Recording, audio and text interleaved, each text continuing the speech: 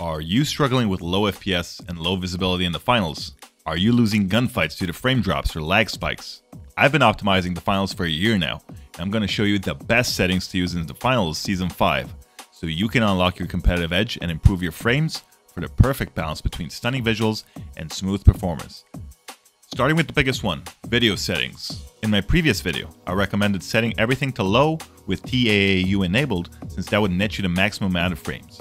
While this is true, it comes at the expense of fidelity, so here are my updated video settings for Season 5. Window mode, full screen, so you have maximum refresh rate.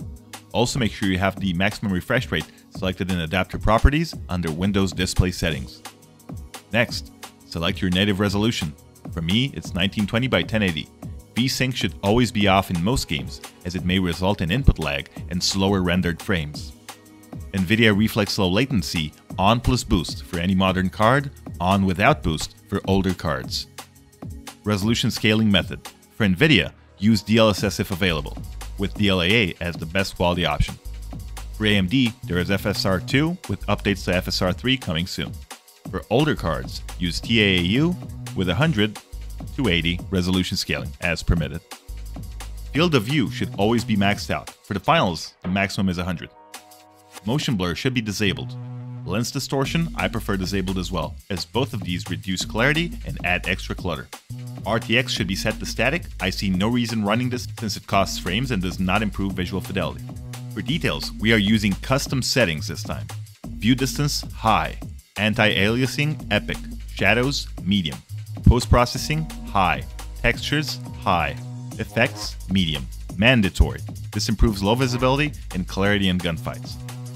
Reflections, epic for clarity, minimal FPS impact. Foliage, medium. Best visibility setting with minimal FPS impact. Global illumination resolution, medium. Last two bits here, idle energy saving, inactive energy saving. Both should be disabled unless you regularly go AFK between matches. Before we finish with the video settings, let me show my NVIDIA settings quickly, in case you want to optimize for max performance and quality. I also run 60% digital vibrance with 50% brightness, 50% contrast, and standard plus 1.0 gamma. I would also recommend checking out Blur Busters to see if your monitor has any specific settings or features to help decrease screen ghosting. They also have a UFO tool so you can notice how the image changes under different frame rate settings. You should also Google your monitor make and model and factory menu, as quite a few monitors will have hidden settings you can use to reduce image blurring or ghosting at high speeds. For gameplay general settings, make sure your preferred region is not automatic, as this may decrease queue times at the expense of crisp hit registration. If you prefer shorter queues with more lag, go automatic. Crossplay should be on, ensures faster matchmaking and allows you to invite friends playing on a different platform. Auto sprint, on with zero trigger delay. Momentum is a huge part of the finals, and unless you want dead slides and choppy movement, you need this on. If you need to keep a low profile, you can use crouch or the walkie, or just strafe instead of moving forward to reduce your movement speed. Melee aim assist, off. If you're having trouble hitting quick melees, you can leave this on. But for me, it feels worse, and it might turn you unexpectedly, causing you to lose control. No bueno. Notification verbosity, all contracts. This is a nice quality feature to have, since you'll be able to see contract progress without having to manually track them all the time. For gameplay interface settings, always use the enemy team colors, so you can easily identify third-party situations and recognize if you're fighting a different team.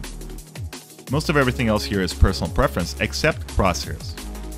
Now myself, I use fully static crosshairs in any game. Because of this, I have in-world crosshair off, center dot off, and I use the static crosshair option. On circle, thickness 4 or 5, color green. Even with the visual recoil reduction, I still run Crosshair V2, which is a simple overlay and you can install it from the Microsoft Store. I've been running it for 3 seasons and I have not received any warning or suspension.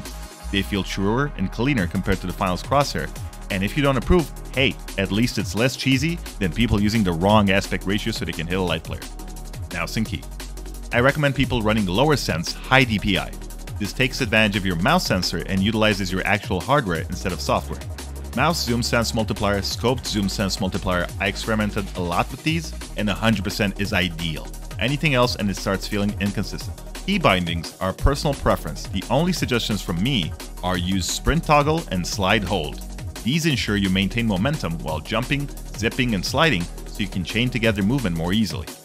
Not using these results in dead slides, suddenly slowing down, and being unable to maintain momentum after landing. Also worth noting, you can downhill slide in the finals, so having slide hold ensures you have the ability of maximizing your slide distance should you choose to do so. I also recommend trying RawAccel. It's a very simple piece of software that lets you set mouse acceleration, which I'm not a fan of. But since I am a wrist aimer, I love the rotate feature, which means you're rotating your mouse sensor. I recommend 3 degrees.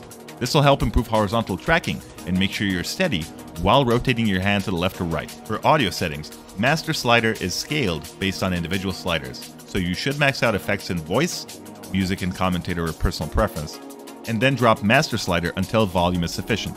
You can also run Night Mode, which amplifies in-game sound, meaning you will need to lower master volume because of it.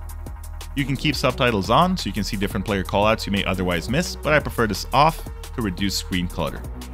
New with Season 5, we also have the option to customize our music playlist, meaning you can have music from any seasons you pick. Really cool.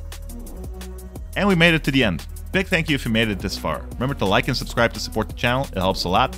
Also let me know in the comments if there's anything else to finals you would like for me to cover. I post weekly guides and tutorials, and also provide coaching free of charge for the finals, Overwatch, and Marvel Rivals. I've been playing games for 30 years and can still perform great at 36, but I am passionate about helping others improve, and I want to celebrate your success, not just mine. Join the Discord for details. Merry Christmas, and I'll catch you guys in the finals.